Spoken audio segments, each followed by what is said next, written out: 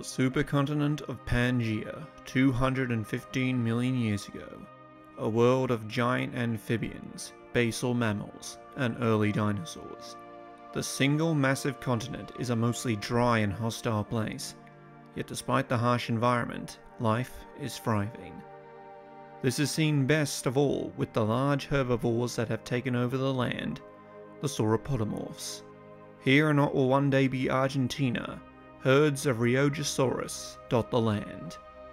Though still bipedal and not as large as their Jurassic descendants, these 9-meter dinosaurs are already evolving the signature long necks and tails that allow them to feed on plants no other animal has ever been able to reach.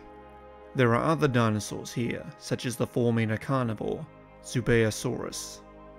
But these thin predators are no threat to the Rheogosaurus.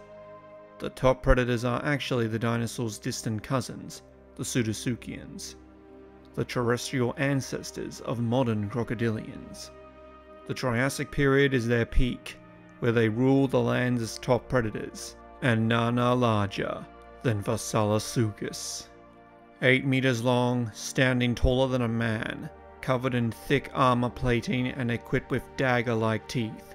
Fasolasuchus is the largest non-theropod terrestrial predator ever to walk the earth. Striding across the hot landscape on long, powerful legs, this male is hunting. But he does not have the agility or stamina to go after small, swift prey. His targets are the larger, slower creatures, such as the Rheogosaurus. The predator steadily moves around the base of a hill, knowing that a group of the herbivores are not too far away, feasting on the conifer trees. They are close, but not close enough. The carnivore may be capable of high speed, but he can't maintain it for long, and so if he wants to give himself the best chance of success, he has to get closer. But between himself and his prey is mostly open ground, so he has to approach cautiously. The Fasolasuchus bends down till his stomach and tail almost touch the ground, and then he slowly moves forward, doing his best to use the low foliage and large rocks in his way to cover his advance.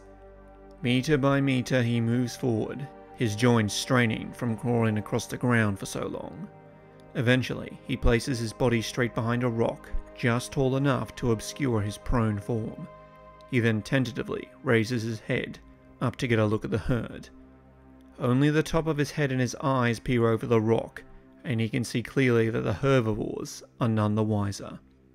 Too busy lifting their heads into the trees, or lowering them into the small creek to drink using their forelimbs to brace themselves, the Fasolasuchus lowers his head and takes 3 deep breaths.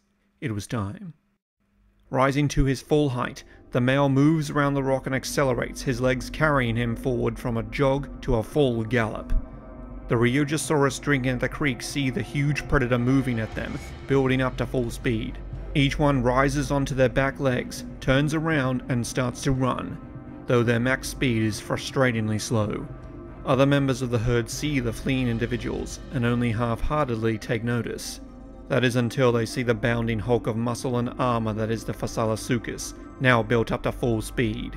That is all it takes to make the feeding Rheogosaurus turn and move as fast as they can.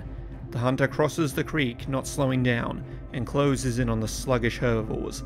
Fitter or faster members of the herd push slower individuals out of their way, leaving the Fasolasuchus an easier task of picking out the weak links. He targets an old male that is beginning to lag behind the rest of the group, and moves to its rear. Starting to run out of stamina, the Fasolasuchus had to end this hunt quickly. Now right behind his target, the predator reached up and bit into the Rheogosaurus's tail, and then pulled down, nearly drawing his head to the ground. The Rheogosaurus was pulled backwards and downwards, causing him to lose his footing and trip. He hit the ground sideways but didn't stop, instead rolling over, almost landing back on his feet. He tried to right himself, but the predator had let go of his tail and moved to deliver a more serious attack. The herbivore had just gotten up when the Fasolasuchus launched itself from the side, clamping its jaws around the base of the victim's neck, but he overdid the attack. The Rheogosaurus rolled again, and the Fasolasuchus rolled with him, toppling over each other, till the herbivore landed flat on his side, and the carnivore ended up on his back. Stunned and injured by the predator's bite, the Rheogosaurus struggled to get up again, and couldn't do anything to stop the Fasolasuchus from rolling back onto his feet and ending the hunt. The huge carnivore's jaws crunched down on the sauropodomorph's neck. The teeth cut through its flesh and vital organs, but it was the power of the jaws themselves that broke the target's bones. The Ryujosaurus struggled, drew in its last breath, and went limp. The male Fasolasuchus shook himself and breathed deep, trying to catch his breath while also scanning the areas for threats. Even though at his size, the only thing that could threaten him was another male Fasolasuchus. When he had recovered, he moved onto the corpse's underside, going for the base of the tail. Though he is capable of feeding on every part of this carcass, he first prioritizes the strong muscles of the hips and legs, as these contain more nutritious meat. He'll fill up on these first before resting and returning to the body until it is devoured or rots. For huge terrestrial pseudotsuchians like Fasolasuchus, the Triassic is when they thrived, and often only had competition with each other. But this is all about to change. The end of the Triassic will culminate in a mass extinction that will hit many animal groups hard, even these mighty reptiles, paving the way for a new family to rise: the dinosaurs. Hello fellow travelers and welcome back. Today we will be breaking down possibly the largest quadrupedal carnivore to have ever lived, Fasolasuchus. Fasolasuchus's first remains were discovered in 1981 in Argentina, dating back to the late Triassic between 220 and 213 million years ago. Though only a few parts of the skeleton have been discovered, the parts we do have include pieces of the skull, various vertebrae, femur, fibula, and radius. This is enough to show that Fasolasuchus was a member of the pseudotsuchians, a large family that includes today's living crocodilians. More specifically, Fasolasuchus belonged to the Rauisuchians, a group of mostly large terrestrial carnivores that include the more famous Prehistoric. These were the top predators of the late Triassic, with both bipedal and quadrupedal members. But Fasolasuchus was the largest of them all. Though the limited remains do reduce the accuracy which we can calculate its size, Fasolasuchus is estimated to have grown to between 8 and 10 meters long, with the skull alone being 1.3 meters long. It stood 2 meters tall and weighed up to 3 tons, with high estimates putting it at 4 tons. These statistics make Fasolasuchus the largest non-theropod terrestrial carnivore to walk the earth. Some other terrestrial pseudotsuchians do come close, such as Barenosuchus, but a lot of these species are known from even more fragmentary remains than Fasolasuchus. Hopefully more fossils for this entire family will be found to give us a better understanding of them. Just to put into perspective how big Fasolasuchus was in terms of mass, it outweighed most carnivorous dinosaurs. Allosaurus from the late Jurassic was a similar length, but even its largest species only got around the 2-ton mark. Baryonyx from the early Cretaceous was also similar in length, but it isn't even believed to have reached 2 tons. You have to get to some really large genuses, like Gorgosaurus and Daspletosaurus from the late Cretaceous, that got to between 3 and 4 tons to really see how heavy it was. This is of course because theropods were usually more lightly built than the Rauisuchians were, which were more heavily built, with thick scales and armoured backs. Unlike other members of its family, however, Fasolasuchus only had 1 row of osteoderms that ran along its back, where most other species had 2 or more. It did, however, have a hypospine hypantrum articulation, which in simple terms made its back very rigid, which would have given the animal tremendous strength. This strength was focused on its massive jaws, which were long and tall, lined with dagger-like teeth perfect for cutting through flesh. These would have been able to deliver devastating attacks to prey, but what was it hunting? As said before, Fasolasuchus was a terrestrial predator, and it held its strong legs erect beneath its body, allowing it to run like any other quadrupedal carnivore. However, it likely didn't have a high run speed, nor could it keep it up for very long. Scientists believe that it wasn't running after small agile prey. Instead, it went after large, slow animals that it could run down and overpower.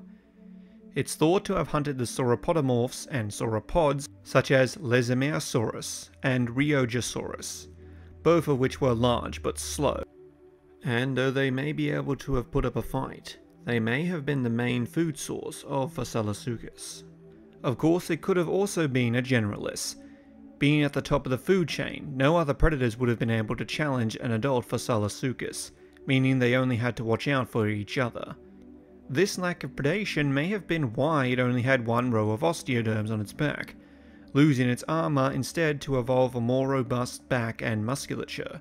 A study on the bone microstructure showed that Fasolasuchus had a fast growth rate, which is common in the Rauisuchians.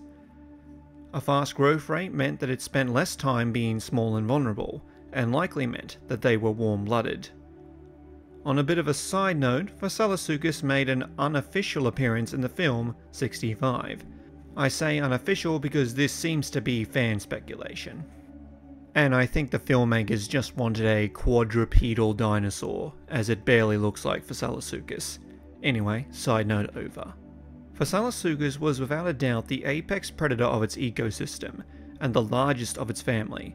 Unfortunately for them, their reign would come to an end not long after Fasolasuchus had risen to the top. The Triassic ended with a mass extinction that wiped out many families of animals, and though Pseudotsuchians would survive, their time at the top of the food chain was over, leaving the path for predatory dinosaurs to take their mantle. Fasolasuchus is a testament to the success of the Pseudotsuchians, and should be a reminder that the dinosaurs did not rule the Triassic period as they did the Jurassic and Cretaceous.